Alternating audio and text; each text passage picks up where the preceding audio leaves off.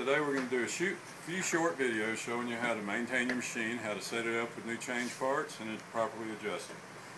There's several tools you'll need.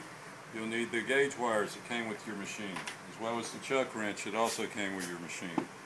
You'll need a 5/8 inch wrench and 11/16 inch wrench.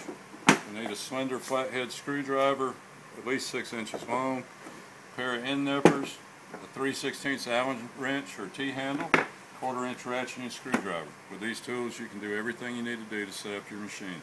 Also, complete instructions can be found in the manual, which is available online at www.dixiecanner.com.